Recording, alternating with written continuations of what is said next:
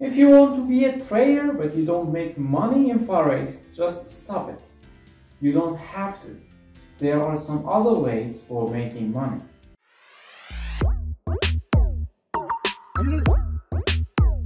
Hello and welcome to Mini Traders. Everyone knows most of people lose their money in Forex market. If you are one of them and you think you have spent a lot of time and energy on this way, don't worry. You haven't wasted your time.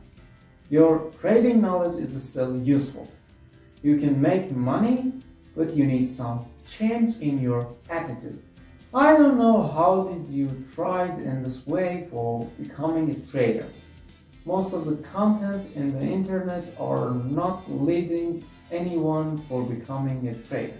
I am recording a video about actual steps of being a trader and what most of the sources don't say about it, and I will put it in the channel next week. So subscribe and hit the notification bell for not missing it. But if you have tried a lot in the right path and still don't get what you want, why don't you look around for other options? In this video, I want to widen your side of view about trading with 3 tips. Let's get started. You know what trend is, you know lots of tools for trading. Why you use them only in Forex? You can trade on any other market with some minimum requirement. You can invest on stocks, you can trade CFDs, you can start trading in cryptocurrencies. You are free. There's an advantage of being a retail trader. You can watch for opportunities in any financial market. Why should we stay in Forex and fight it until we get tired and out of money? So learn about other markets and wait for opportunities and hunt them. The next thing about trading as a retail trader is that you don't have to trade all the time.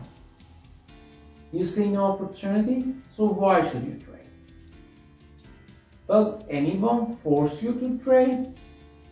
You can only trade what is in a trend, in a very strong trend. Most of the times, it will give you more profit than sitting back on your PC and trade and trade and trade.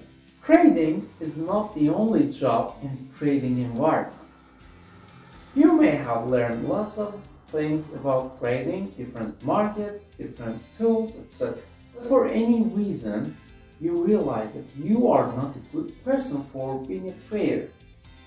So is what you have learned useless? Of course not.